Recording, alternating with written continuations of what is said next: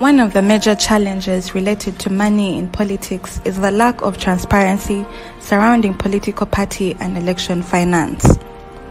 Open and transparent funding of political parties and candidates is desirable because it helps to ensure everyone is playing by the rules. This in turn strengthens the integrity of and trust in politics of the general public and political parties in Africa. Transparency helps to level the playing field, exposes the risk of undue influence over politicians, and helps protect against the infiltration of illicit sources of money, thus contributing to the broader fight against corruption. In recent years, there has been considerable progress in the use of information technology to enhance transparency in financing political parties and election campaigns. The rapid digitalization of government agencies, political parties, and citizens alike has significantly expanded the potential to use digital tools to enhance transparency. Use of technology, including digital tools such as websites, programs, and online resources, can help provide solutions towards addressing undeclared, undisclosed, and/or dirty money in politics. When a country builds an online reporting and disclosure system, it becomes part of a wider societal effort to protect and enhance the integrity of politics. In this 8th webinar series on money in politics in Africa, we interrogate the role of ICT in political finance reporting and disclosure.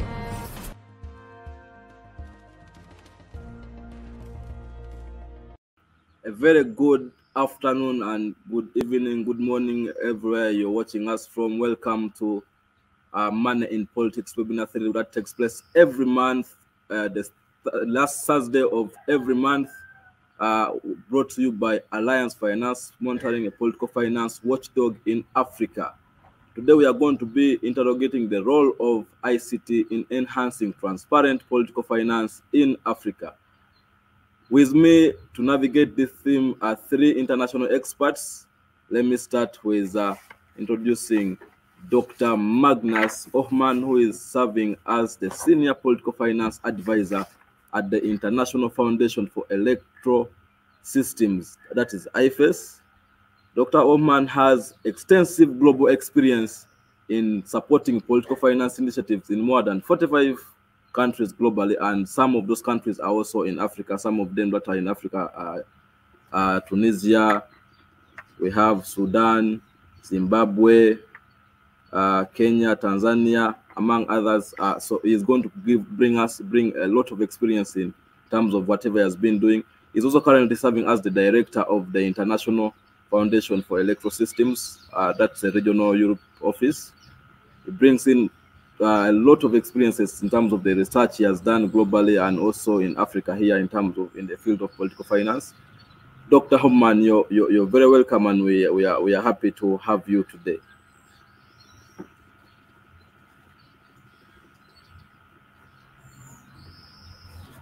And then also we are going to be joined by Miss Elena, who is she works with Zimbabwe network of elections. So she has over 20 years of experience working on electoral governance and democracy in Zimbabwe and beyond the borders. She has managed electoral projects on various aspects around the electoral cycle, including political party campaign finances. Over the years, she has observed and assessed elections in countries such as Bangladesh, Sudan, Tanzania, Malawi, South Africa, Zambia, Rwanda, Uganda, Namibia, Ghana, among others. So she's bringing a lot of experience also in terms of her area of expertise, where she has done a lot of work on election observation and also in the area of political financing. Ms. Ellen, you're welcome, and we are happy to have you today. Thank you very much. Thanks for inviting me. And lastly, we are going to have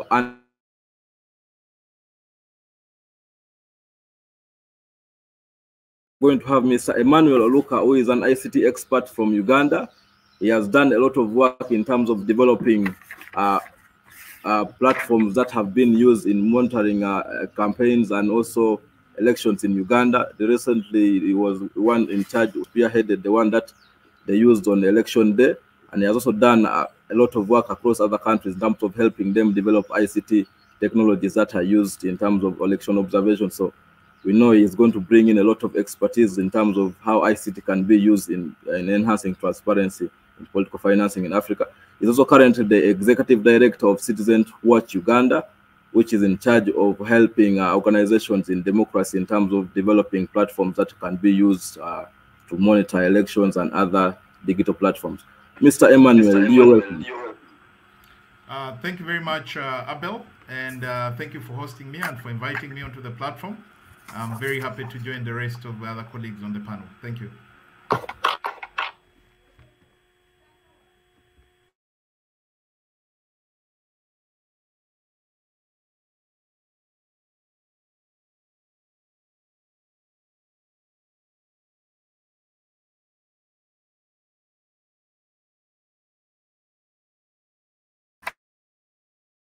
Sorry, I'm saying I will start with Dr. Hoffman.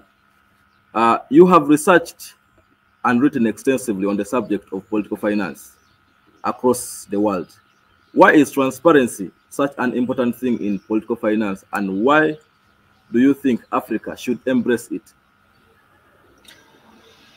Democracy means that we have politicians who want to govern our countries, and it is essential for the people in these countries to know how those who want to govern them, in other words, raise and spend their money, because that is essential for democracy to have a level playing field. But it is also essential for issues like corruption to know, am I giving contracts to people who have supported me and that they can use to win further benefits? It's essential for governance if decisions are based on thorough research, or if, again, public bids are given to the ones who supported the leaders with money. And it's generally important for the economy. If we have a lack of money, as we do, how we need to make sure that the money of the state are used in the most effective way. So it's essential to have this transparency. And I'd say that political finance, if anywhere on this planet that issue is important, particularly important, it is in the countries in Africa. Because we are looking at situations with huge amounts of spending, especially in relation to the economy as a whole. We're looking about often very limited transparency. There's often no information or very little information available about how politicians raise and spend money. Massive issues with the use of state resources in elections, vote buying, etc. So this is an issue that across Africa, even more than anywhere else in the world, needs to be embraced and discussed. Thank you, Dr. Omar. I will now bring you Ms. Ellen Digan. You have observed elections across the African continent, and as we speak, you are in Kenya on a long-term observation mission under the auspice of the African Union. Can you bring us up to speed with the situation on the political finance transparency in Zimbabwe, your mother country, but also in other African countries you have observed?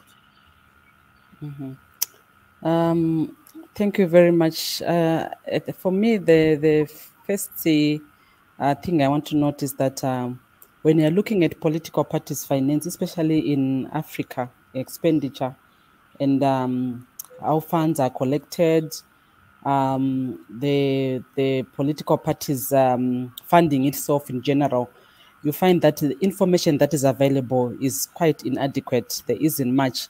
And even when you analyze the legal frameworks or the policies within political parties or the legal frameworks of most of the African countries, again, there is no adequate information or sound policies around political parties' finance.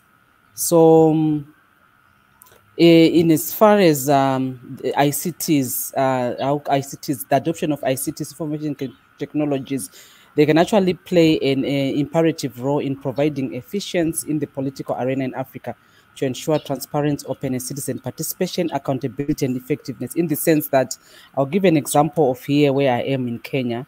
where we have noted that most of the political parties that are campaigning are using quite huge resources. And we have an opposition leader, Honorable Raila Odinga, being supported by an incumbent president. Then we have a deputy president of Kenya, who is currently in government, also using quite a number of resources. But what is not clear is which resources are they using, the source of the resources they are using.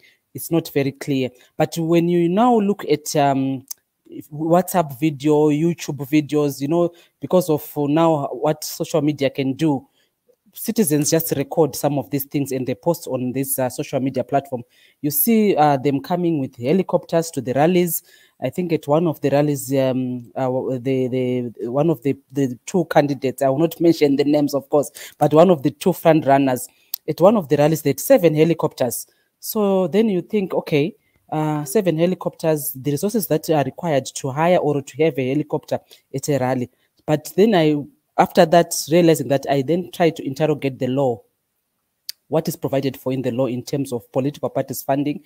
What I realized was that in Kenya, they actually were trying to put in place a political parties finance amendment, which was not passed by the last parliament, which has just adjourned for the election, which was, the law was supposed now to give a threshold for what political parties can use in terms of campaigning for any particular election. So without such kind of policy or a law, it becomes very difficult for any countries to really enforce any mechanisms of ensuring that there's a level playing field in terms of the use of resources in political parties campaigning and even political parties financing.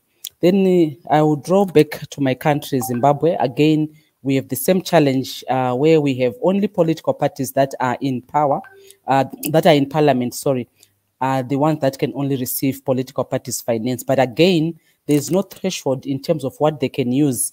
There's also no policies and mechanisms to monitor or safeguard. Then it brings us the issue of what we can do as citizen observers, as domestic observers, international observers, in terms of monitoring what kind of resources are at play when it comes to campaigning.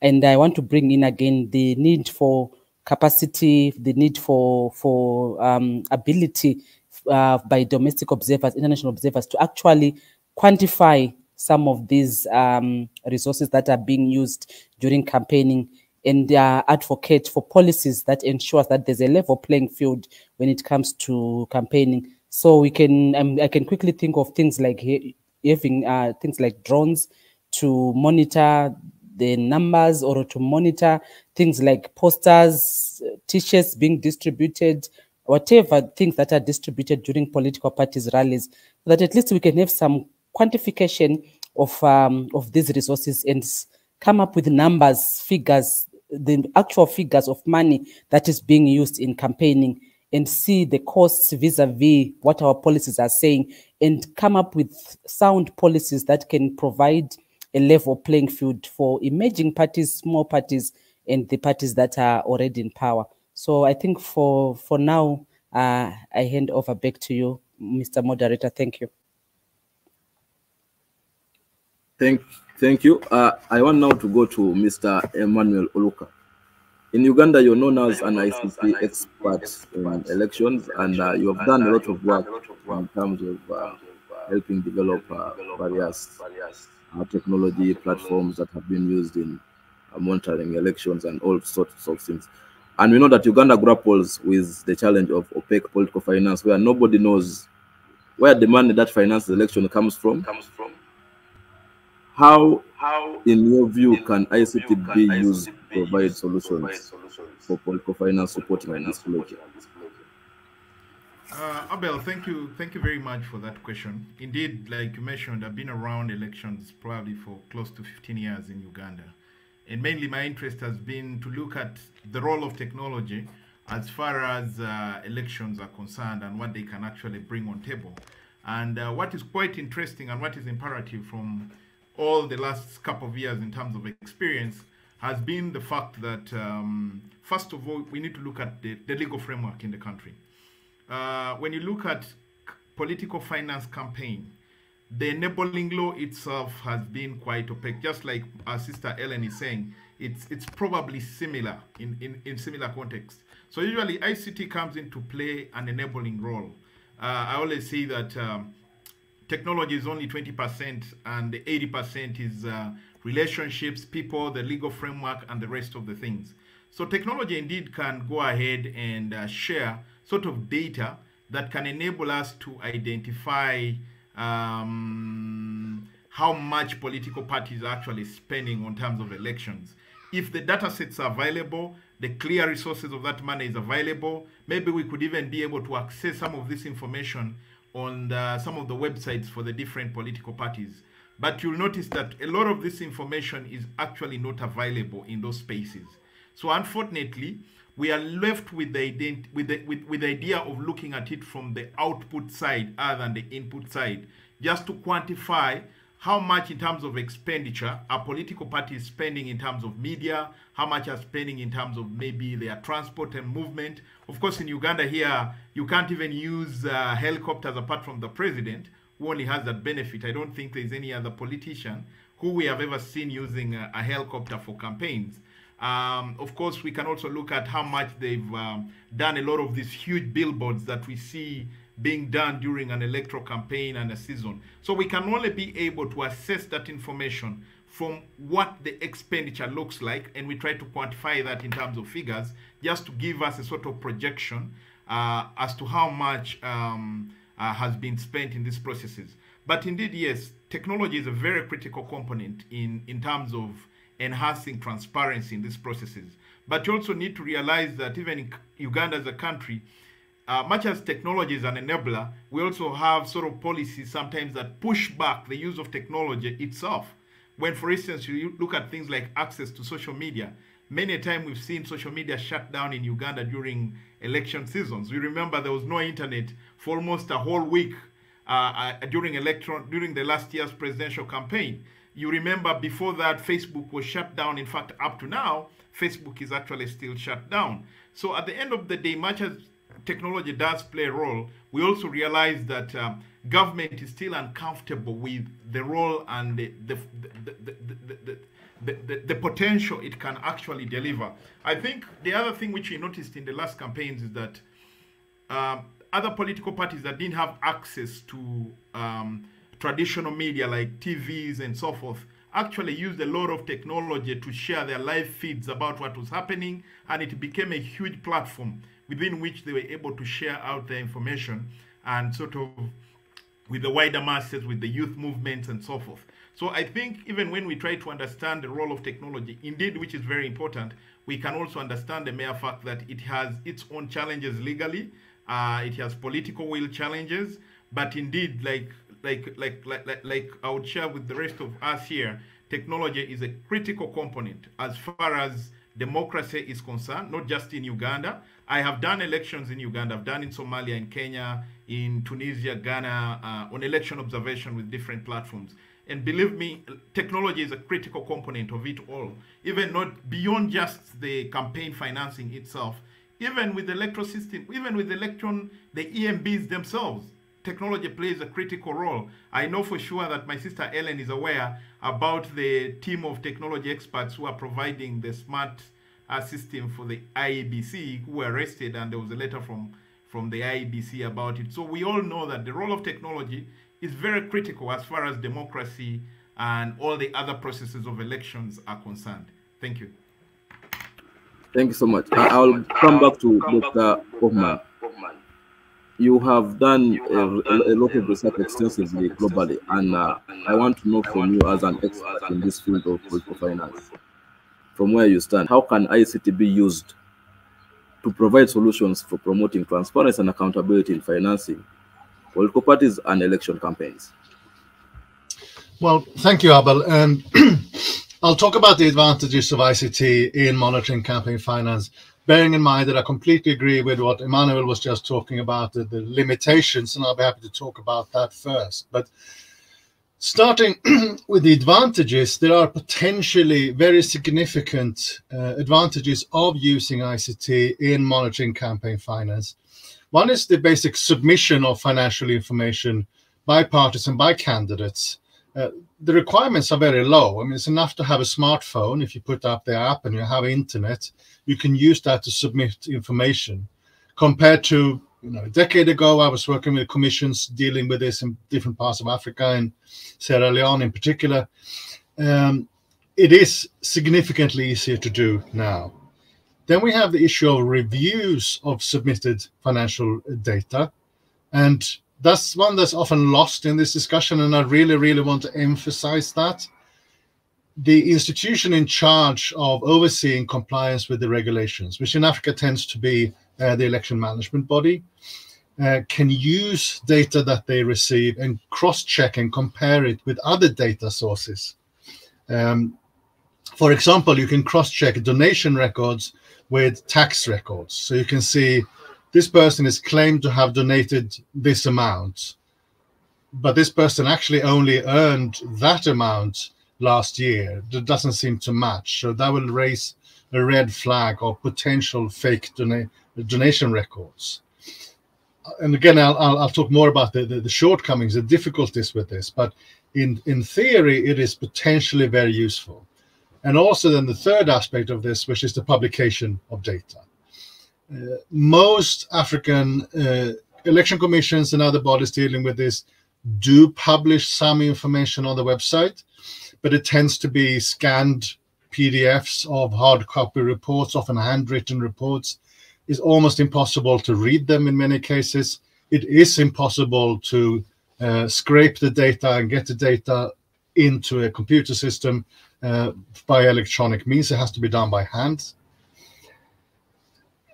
And if you have an electronic publication, if you have a database, what I would like to do as a minimum is to go in and see, has Ellen or anyone else made a donation to any political party or any candidate in any election? If I can't do that, then the system is not good enough. It's actually not difficult to do, assuming, and I agree with Emmanuel again, that we have the right data available. And then there are so many different aspects of this. It can provide parallel tracks of information. So oversight bodies can have not only the information from parties, but also from banks, also from TV stations, etc., etc. This can also then be made available to the people. Where it works well, we now have real-time publication of donation records. So if you make a donation to a political party, that information becomes public immediately because the donation is made in the banking system. It does require that the donation is actually made through the banking system. We'll talk more about that. It can also help to identify things like abuse of state resources. We can track government budgets and see, are they spending more or budgeting more in relation to an election campaign? Are they spending more money in certain areas that we know are relevant? Services to citizens, health, infrastructure, and education tends to be the key areas. And it can be incredibly important for journalists and election observers to allow them to follow the money. So there is huge potential in ICT in bringing transparency in election and campaign finance. And then there are some difficulties as well, but I'll get to that in a second. Thank you, Dr. Oman. I will go back to Ms. Ellen Digane. I know you are right now in Kenya, and I want you to bring us up to speed on how IEBC, that's the National Election Management Body, is handling so far the issue of campaign finance disclosure. Are there any other lessons maybe we can learn from what Kenya is doing and that can be shared among other African countries, or it's just a basket case? Nothing is being done. Can you be able to share with us what's happening? Okay, thank you very much. From what I know, I think I'll check again, but from what I know at the moment, I don't think there is much that they are doing. Like I indicated, there is no law that compels political parties to use a certain amount of money. And also there is, of course, the issue of use of public resources, abuse of public resources, what some say misuse of public resources. I think it's general, it's everywhere, that it should be not so. Public resources should not be used to benefit one political party in any context.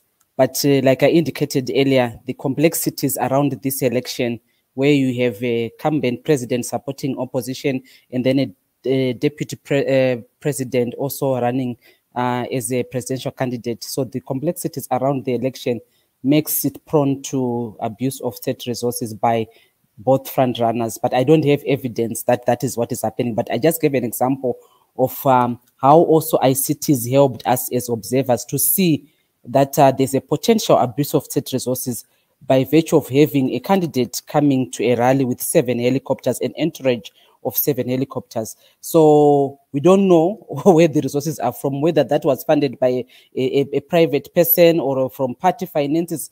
The information is not there, but I was just trying to link the way social media is also at play in terms of helping us as political analysts to see some of the things that we may not see when we are observing elections. In the case, that rally was outside Nairobi, and I'm in Nairobi, so there's no way I would have known about that had it not been for the social media platform. So that's how I was bringing in now the ICTs in that angle. Then I want to agree to what Magnus has alluded to. You asked also a question that have we ever funded political parties ourselves? I don't know whether you're asking me as an individual or or my organization. As an individual, no. And as an organization, no as well. We have never done that as an organization.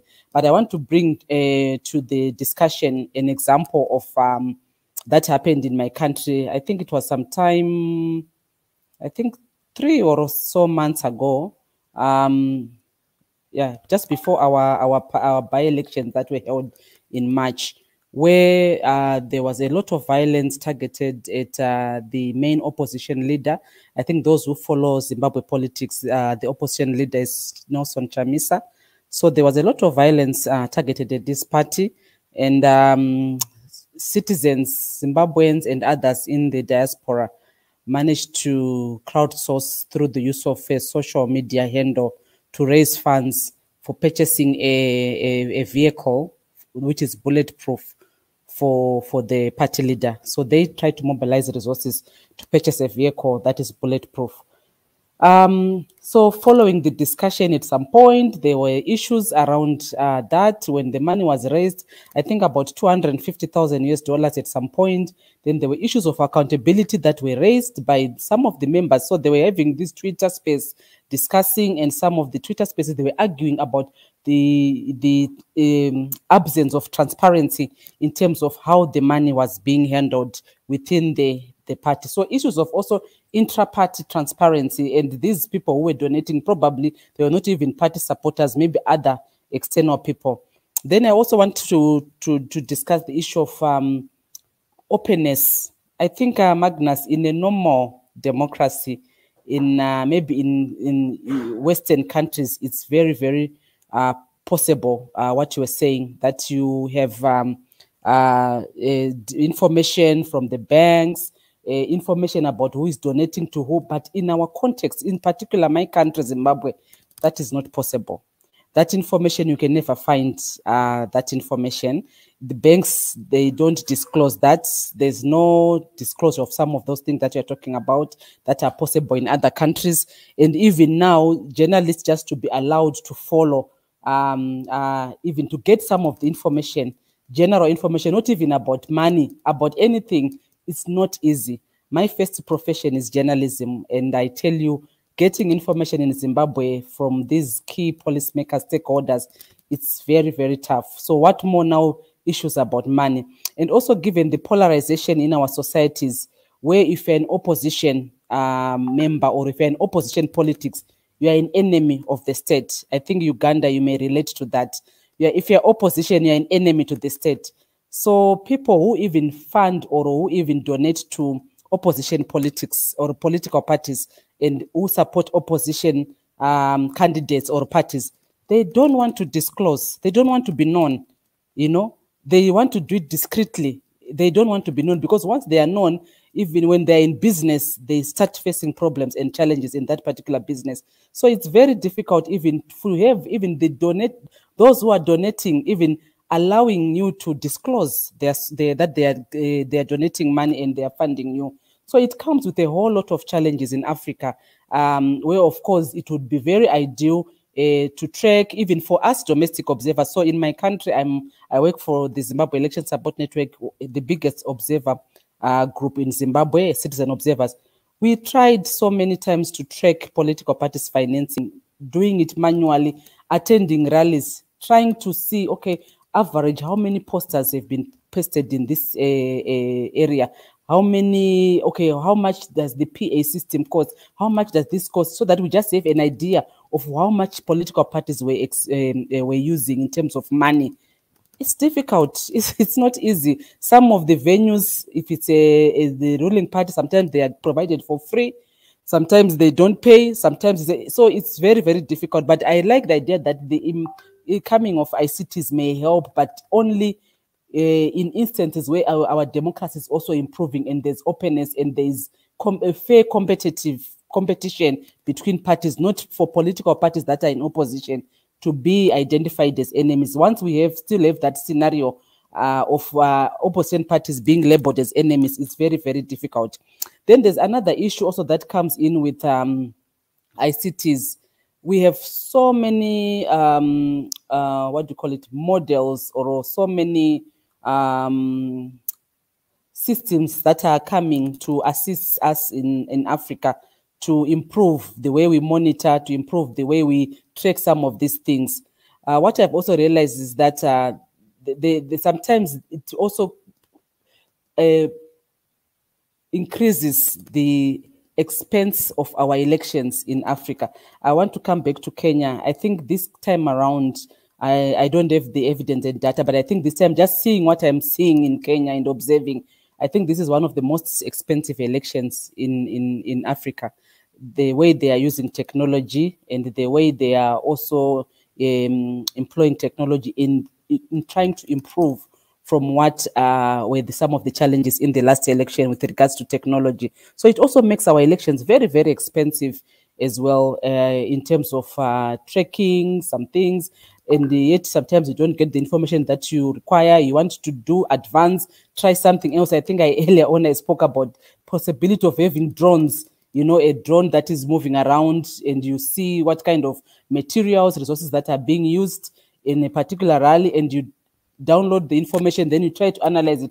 That also comes in with expense. So it also makes it very expensive. So probably let's also try to see technology in the sense of technology that is affordable, that we can utilize as Africans, that does not make our elections or our electoral processes and even as observers too expensive, so that at the end of the day, we may even fail to monitor or to build even capacities of people to observe and monitor some of these things. So for now, I will hand over back to you, moderator. Thank you very much. Thank you. I want now to bring in Mr. Emmanuel Luka. Africa is home to the youngest population in the world, and young people have synonymous with gadgets, ICT apps. How can Africa harness the potential of young people in providing digital solutions to opaque financing of political parties and elections? Yeah, thank you, Abel. That's a very interesting question. Indeed, just before I answer that, just to highlight something that Ellen just mentioned. In Uganda, what is also very interesting is that we have actually what we call the Financial Intelligence Authority that basically monitors the money that comes in from abroad to any account, especially for political personnel who are known maybe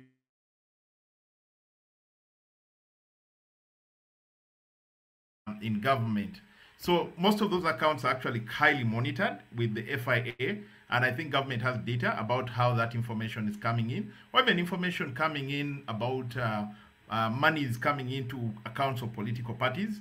But indeed, for for citizens in the country, probably businessmen, they may be very discreet if they are giving money to political parties and probably just hand over cash, and it will be quite impossible from a technological perspective for you to gather that kind of information because of the discretion that is definitely involved.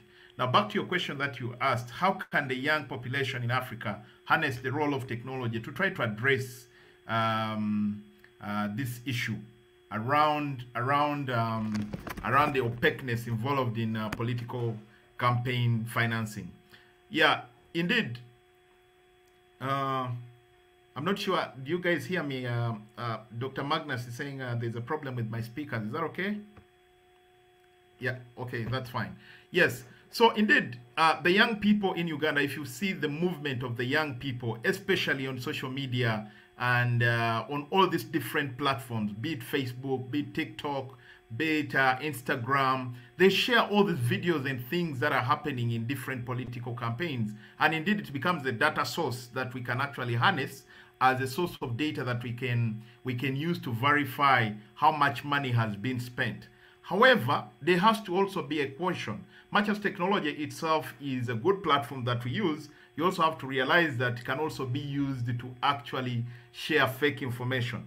So as an observer, you're caught between identifying that what is shared online, is it genuine or is it not fake? So before you actually start to use it as your source of data, you want to be able to disaggregate that data to actually tell whether it actually makes sense or it's just fake data. Because if it is fake data, and then at the end of the day you use it within your report, then there are credibility issues eventually that end up coming to your platform. Indeed, technology plays that role. Globally, you remember the incident about the Trump campaign and this company that was based in the UK that eventually had to close down. Because, I mean, technology tools like AI, artificial intelligence, can actually be used for predictive analysis. And in a way, they can also be used in the ways that you share the data around political campaigns to share a certain narrative of political information. But indeed, the tools are available, and the young people are always very much interested in the use of these technology tools. I mean, today, the other advantage is that phones have become way more cheaper in Africa with Android. So for just $30, $20, they can easily afford the phones. Data is also becoming affordable for the youth. There are cheaper platforms that they can actually buy data and they can be able to share this information. It's a platform for learning. It's a platform for entertainment. So in a way, yes, it plays a critical component. But I think to empower them to do that, there has to be specific tailored training on how to empower the youth to be able to generate data that we can actually be used for research, so that even as we share research coming in from all this information regarding a political campaign, it is data that is based on a structured format of training that we can actually use to inform policy, to inform the legal framework, to inform all the other aspects that include elections, and to enhance transparency within the whole spectrum of the electoral processes. So even as we do that, there has to be specific, let's say maybe CSO organizations that need to play that role to just be able to collect the data, but also having a discussion with political parties themselves that, hey, can you start to adopt technology in terms of sharing your databases about how you receive data on at least the information as far as campaigns or donations that they receive that is genuine. Of course, in Uganda here, we have this money that political parties receive from government based on the numbers in parliament. At least you can be able to look at that. But there is still a lot of money that is used within elections that you can't quantify. You can't tell its source and so forth. And of course, it raises other challenges about the sources of this money when you're trying to combat issues like terrorism, when you want to combat money laundering and things like that. Of course, in Uganda, we have the Anti-Money Laundering Act, we have the Anti-Terrorism Act. So all these other issues are things that we need to pay attention to, even as we continue to conduct issues and pay attention to issues around political campaigns using technology or other manual and traditional methods. Thank you very much, Abel. Thank you. I'll go now back to Dr. Magda Kottmann. You have done a lot in this area, and I want to know whether African election management bodies and also governments are really ready to embrace ICT as a solution to the opaque political finance? If African governments are ready to do this, no. But that's part of a larger issue, which is governments in African countries are not willing to address the issue of money in politics and transparency in that field in general. That's not related to ICT as such. So we need to remember that what we are talking about today is an issue where politicians regulate how politicians act, right? That's how a democracy works. We can't get away from that. But we must also realize the shortcomings and the negative consequences of that. And it means that to see change, we need to push from below. We need to push in terms of the demand side of saying we require transparency. If people are willing to make large donations, but they don't want the parties to tell anyone where the money came from, we need to push and say there should be a system in place where the politicians say, well, unfortunately, we can't receive that money if we are not able to tell people where it came from. Because otherwise there will be a big gap in our accounting and we'll be sanctioned by whatever institution is in charge. That is not the situation in any African country today, but it's where we're aiming for. That's where we need to go. So there needs to be a demand from below to say, you, the governments of our country, need to make sure that we bring in transparency in how politicians, parties, and election campaigns raise and spend money. And ICT is part of that with all the shortcomings that we were talking about. I've read some reports across the globe. I still want you, Omar, to help us on that. There are various countries that are already complaining about the Bitcoin, where people are making donations using Bitcoin, and you cannot trace who is this person. And there are countries already are saying we need to stop donations that are coming through Bitcoin. And we know Bitcoin is one of now the technologies people can use to send money and do what. So what can you say about that? Well, the jury is still very much out in relation to cryptocurrencies, including Bitcoin and others, in relation to campaign finance. There are a lot of complaints regarding the possibilities to achieve transparency. Then others are making the claim that it's actually, once you go into the system, more transparent than others. So there's still a lot of discussion to be had regarding the pros and cons. There is an argument, as you mentioned, to simply ban donations in cryptocurrency. That's a possibility, at least outside of countries, including some in Latin America, where cryptocurrencies have actually been accepted as a national currency. I want to go back to Ellen. Ellen, there's a question coming out that has just been flashed on the screen from Henry, who is asking that who is that candidate who came, who is the presidential candidate that arrived at the campaign rally with 7 helicopters? I know you said you didn't want to mention it. Now one of our followers is trying to ask for who is the candidate. So I don't know whether you are comfortable disclosing who the candidate is before we can proceed. No, I can't, because here I am with another organization in Kenya. I'm not with my organization that I work for, Zesin, but right now I'm speaking on behalf of Zesin, so I can't. But you can go on on social media, YouTube. Just check the front runners. You will see the videos. They are there. They are there. So I need to put that disclaimer as well. My views and what I'm talking about in this meeting are not for the organization that invited me in Kenya, which is African Union, but the organization that I work for. So yeah, so that one I'm not able to answer, unfortunately. My apologies. So do you have another question for me? Yes, you initially hinted about how the Kenyan Parliament never accepted the Election Finance Act, which was brought to them by the IECB. They decided to kick it out, and now there's nothing that is regulating how politicians and candidates spend their money during this election. According to your own observation, as one of the observers for African Union, how has this affected maybe the playing field in terms of spending, what money is coming, where money is coming from, and is Kenya having any plan of maybe coming up with any ICT solution in terms of stopping how much money comes in and knowing where is it coming from? Okay, thanks. Again, I will repeat, I will not be able to speak on behalf of African Union. But like I indicated, it's an observation that I made personally, that the law for thresholds for giving parties a threshold in terms of what they can spend during campaigning was not passed by Parliament.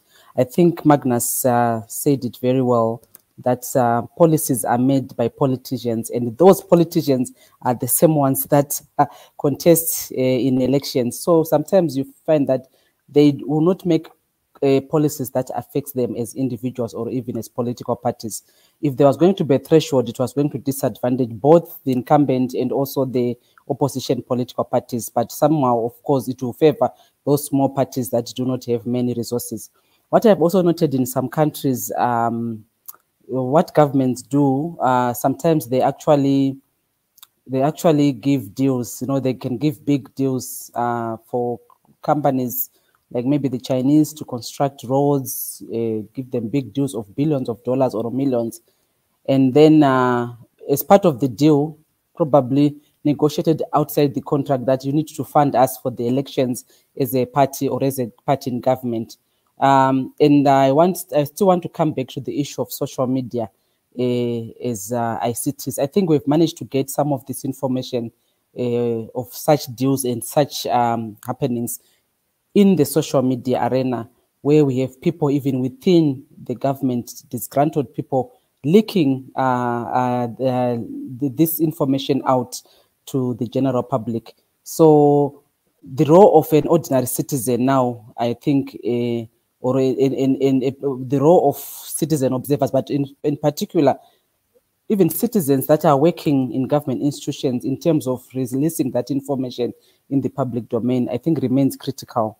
What some may call maybe crowdsourcing, where a person has got a general public has information, they provide it to the different key stakeholders who can analyze and use that information in their advocacy or use that information to influence change of policy in terms of whatever issues that are at play. So it's very important, I think, for stakeholders, in particular those who are engaged in this arena or this expertise. I think the likes of Magnus there, to help citizens, to help us as civic society to build our capacity, to also encourage citizens to provide us with this information so that we can use it and analyze it to influence policies. I will come back to the issue of helicopters that I alluded to. I was not at that particular rally, but I saw a video on YouTube and I was like, oh, wow, this person is quite rich. If it's state resources, then this should be interrogated. If it's personal resources, then that is very interesting. If it's a donation, so I was left with many questions, because it's massive money to have 7 helicopters at a rally. It's not a joke. So it helped us in terms of understanding the political arena better as observers. But like I said, I will not be able to go much into that because I'm here standing in for another organization, but I'm invited here by African Union, so I cannot speak on behalf of African Union. But I just wanted to bring you to understand that let's also explore ICTs beyond what ICTs can do to analyze information, to help us get information, to help us improve transparency, but also how ICTs in terms of social media is being used to gather information that we can use as experts, as stakeholders, to analyze and influence policy, analyze and influence laws and regulations that improves and that gives a level playing field for all political parties. Imagine someone bringing 4x4 cars, Range Rovers, helicopters, yet an opposition emerging political parties. In the case of Kenya, there are 4 presidential candidates. The 2 front runners, I think these are the ones that are being talked about mostly.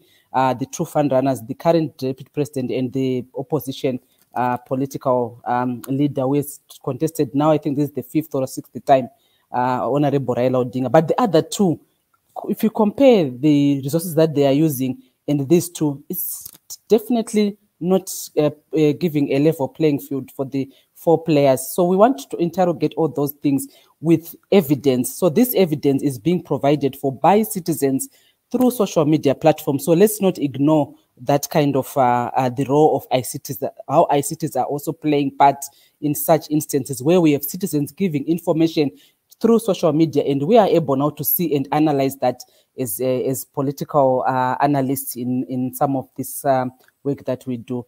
And I also wanted to just respond briefly about what Magnus said, that governments need to be more transparent. I think as Africa, as African governments, we that's our wish.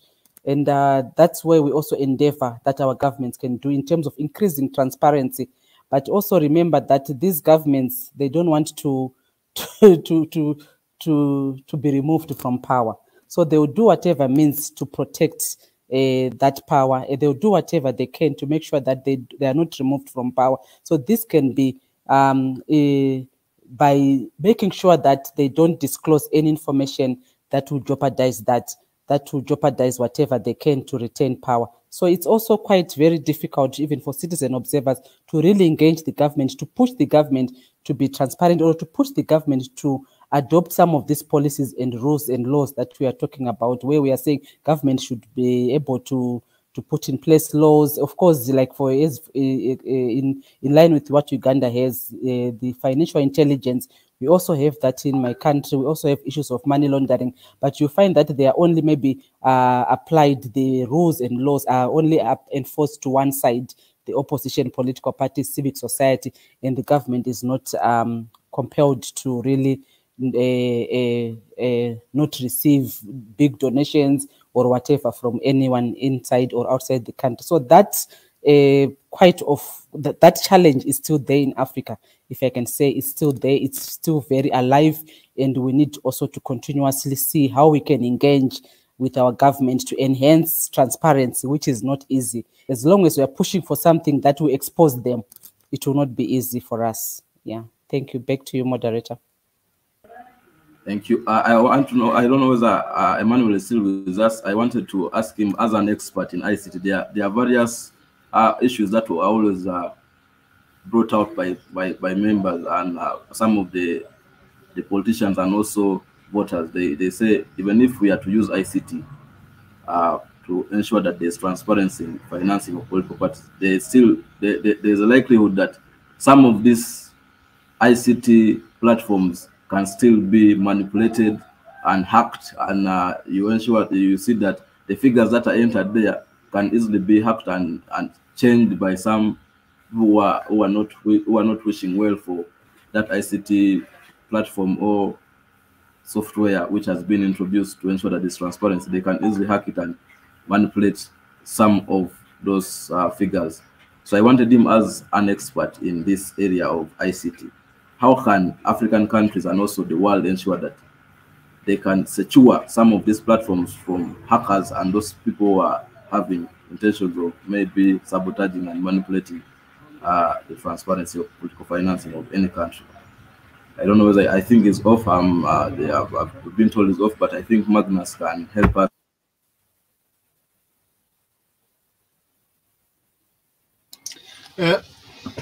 The thing, though, is that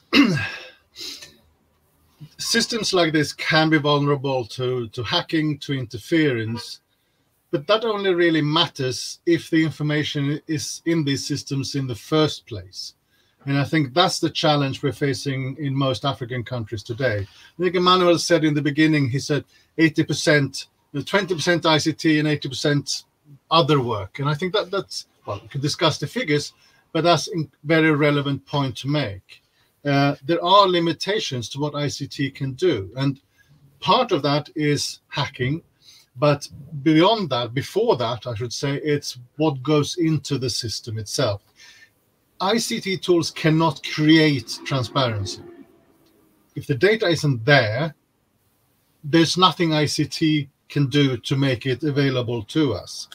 So in an ideal scenario, we would have citizens in Uganda, in Zimbabwe, in Ghana, in Kenya, in Lesotho, wherever you are, getting the data published by an oversight institution and say, is that right? Okay, I actually saw those 7 helicopters that we are now talking about. I haven't seen them either, so I don't know. But it's not in the financial report. So I'm going to report that there's a mistake there. That's an excellent thing because we can then use the people to assist in oversight. But it doesn't work if those financial data isn't submitted in the first place. If there is no data available to us, then they can't do it. ICT tools can't create data. I talked in the beginning about how we can cross-check donation records with tax records, for example. That can be an incredibly useful tool in saying, is what is being submitted reasonable? But only if there are donor records, and only if there are tax records, and they are good enough to be for us to be able to make those comparisons. The same thing with monitoring how state resources are used. That's only possible if the data is there. So I think a lot of what Ellen has been saying about the challenges that we're facing in African societies is incredibly relevant. And we haven't even started talking about vote buying, which of course tends to be almost entirely outside of the official system that ICT can help us with. Thank you, Dr. Douglas Magnus Umman. I want to go back to Emmanuel. I wanted to ask you, but you had gone off. Good, you're back. ICT tools are very vulnerable to things like hacking, and they can easily be interfered with by either the state or other people who are not wishing good for anything coming out of ICT. So I wanted to know from you as an expert, do you think once African countries embrace the role of enhancing transparent political financing in Africa using ICT, how can they ensure that the vulnerability of being hacked and interfered is minimized or reduced from your perspective as an expert? Thank you very much, Abel. Indeed, any technology platform all over the world is prone to being hacked. These systems are built by people.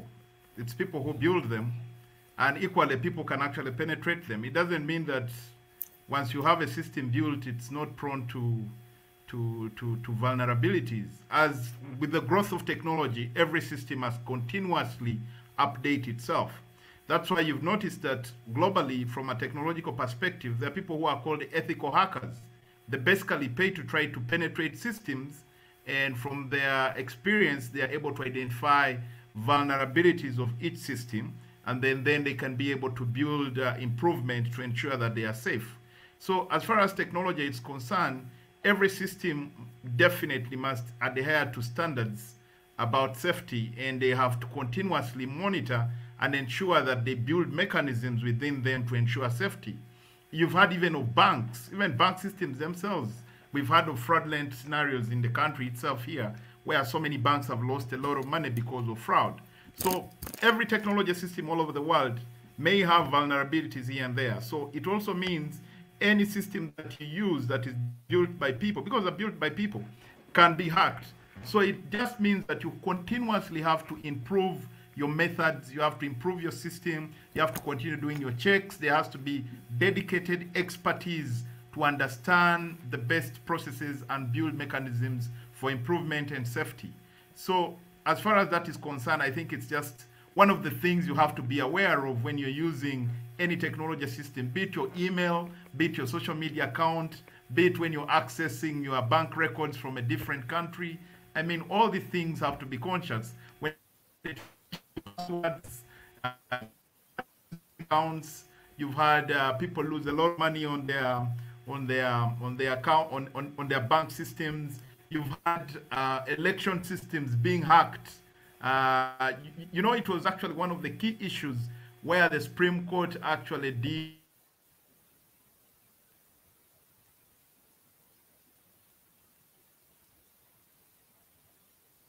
I think we have lost Emmanuel. The network is, I think, disturbing him. But I wanted to come to Ms. Ellen Lingani. I know you are still in Kenya, and there are issues that are coming out of that election, which I don't know whether you'll be in position to share with us, or you're still reserved as, but you can share as an independent person, not as someone who is working with African Union. We have seen a lot of course, money. There are certain things that are happening, and everyone is asking him or her questions. Where is all this money coming from? Is it from the state? Because you find that now Raila Odinga is alongside Uhuru, but also you find that you find the other candidates also part who was a deputy president. So there is a mix of where people are still claiming most of the money is coming from the state, but they don't know how is it being channeled. Do they just use other means of using other deals to get it? So it's not clear on how the money is being gotten. So I wanted you to help us explain what is really happening there and how transparent is it in terms of accessing this money, our information about where these people are getting their money from. Do you have any access with information of such regard, or it's very difficult for you to get such information? Yeah, to be honest with you, it's very difficult. I don't have that information. I don't know. We are only making assumptions because of the paradox around this election, where like I said, the president supporting the opposition, and also the other front runner being in government currently as deputy president. So I don't want to be honest with you. I don't have that information. In terms of how the two are being funded as the two front runners, but from their campaigns, you can tell, you can derive a lot in terms of just judging that there is use of quite some significant resources are being used in this election in terms of these campaigns, but the actual source, to be honest with you, I wouldn't know. Then I saw there was a question that was posted by, I think it was Henry, if I'm not mistaken. It appeared on the screen. Okay, EMBs are the best. Okay. Yeah, I think to some extent, yes, EMBs can play a role in promoting political parties, financing transparency, but it depends also with the models that each country may decide to adopt. I will give an example. For example, in my country, we don't have political parties financing regulation law. We only have the political parties financing law, but we don't have any political parties regulation law. Unlike other countries like Kenya, Tanzania, Rwanda, South Africa, they actually regulate and register political parties. So it's easier if a country has regulation or registration and regulation rather, it's easier for a country then to compel political parties to provide and to disclose their sources of funding. Also to provide whoever is regulating the political parties with audited accounts, annual reports, and all those kind of requirements, and to subject their finances under scrutiny by the body that is registering and regulating political parties. So in the case of Kenya, they have what they call the Office of the Registrar of Political Parties. All political parties are required to be registered under that institution. And then the EMB is also plays a role to some extent in terms of regulating political parties. I'll give an example of what they have here. They've got what they call the 2/3 rule, the 2/3 gender rule, which is provided for in the Constitution.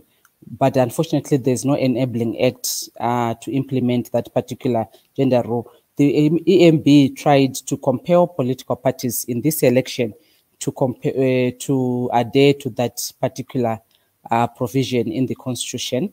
So that's also part of also regulating, compelling political parties to act in a way that is provided for in the law.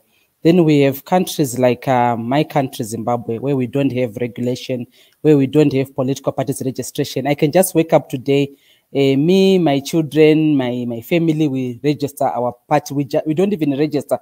We just write a letter to the Zimbabwe Electoral Commission and notify them that we have a party called Party ABC.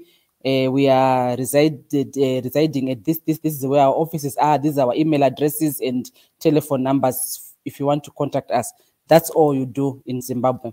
So it then becomes very difficult for any institution, in particular the Electoral Commission, to regulate my finances as a party or to regulate my operations as a party. It's not, because there's no law that compels the management body to do that. But in some, so why I want to talk about models. So in some countries, they have a separate office of the registrar for political parties doing all that. Then in some countries, like South Africa, it's actually done by the Independent Electoral Commission of South Africa, which regulates, which register and so forth. So it depends with what model a country adopts and what model a country prefers. In my country, we are currently discussing the issues of regulation, and its advantages, I think, are more than the disadvantages.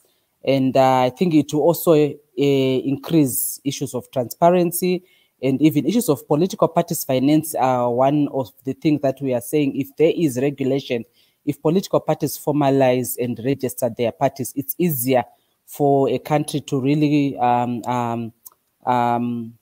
scrutinize the operations of political parties, especially around political parties financing and how resources are being used. Even for those parties that are benefiting from the political parties funding now, it will also be easier to see how the monies are being used by a party, and even to compel political parties to use a certain percentage purely for administrations of the political party, and also to target allocation of some of the funding towards special interest groups like women, youth, people with disabilities within political parties.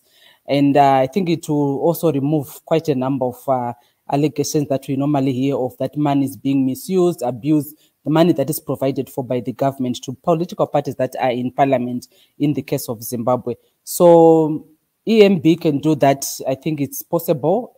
South Africa is one of the countries that is doing that, but each country can choose what model they want, whether a separate office of the registrar of political parties that can regulate and register, or you just have your own office of the registrar that only registers and the EMB regulates, or you can have all in one residing in the election management body. So it depends with what model a country chooses.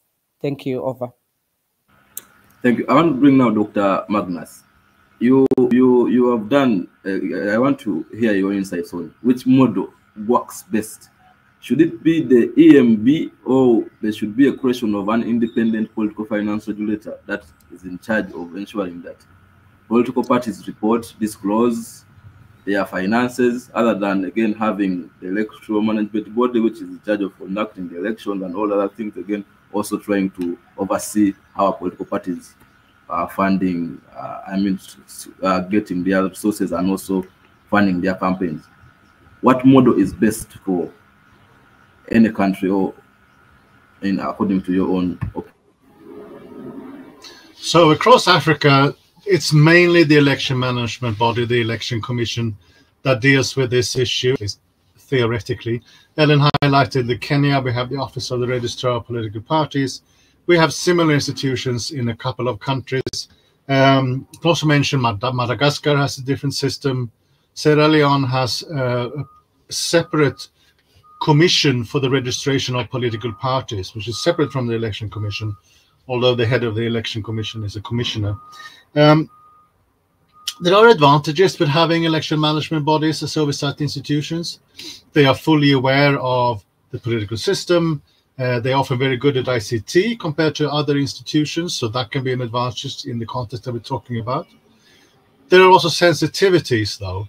An election management body runs elections, right? And a key part of that means being seen as neutral, not being involved in politics. They are running the elections, and then whoever wins the elections wins the elections. It's a purely technical process. And as part of that, many EMBs, not least in Africa, really stress the point of not being involved in the political process. And I have a lot of sympathy for that. We can't get away from the fact that dealing with political finance is inherently political. So once you deal with this issue, you can't get away from the fact that there will be some certain sensitivities. If you sanction a political party, give them a fine, or they're not allowed to run in elections, or they lose public funding, etc., those sanctions have political consequences. So I can see that there are also disadvantages, and many election management bodies in African countries don't really want to have this mandate. It may be worth stressing, no institution wants to have this mandate. It's not particularly popular with anyone, which I can understand. There is a lot of debate on the best model for this. There is no consensus. I think we should stress that. I think a key point of what Ellen said of an advantage with EMBs is, well, they are there and they can do the job. What I think we should warn against is creating a new commission or a new entity that will deal with this specifically. That's not necessarily solving any problems. A key point is that regardless of what model, regardless of what institution that is in charge, more important is that it has certain factors. It needs to have the independence to run effective oversight of party and campaign finance.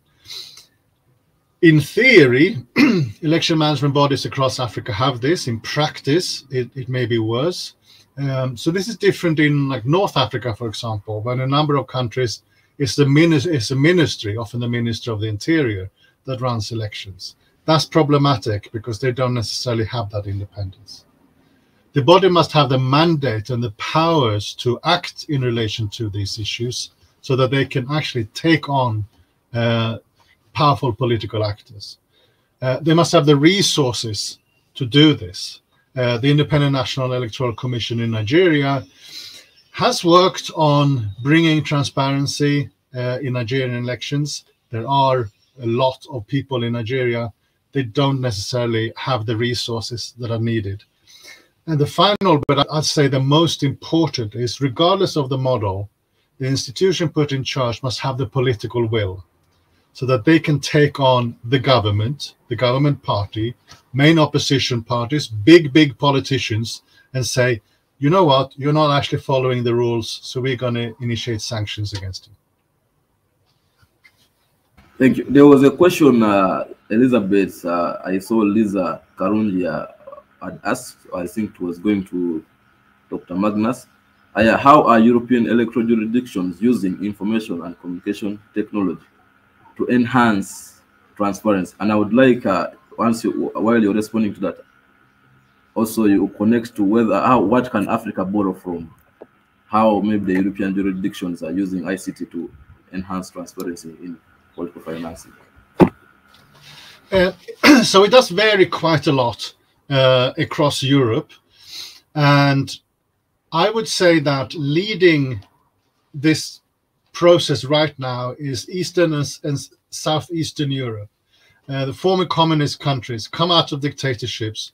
They are very good at, especially the publication side, to make data available to citizens.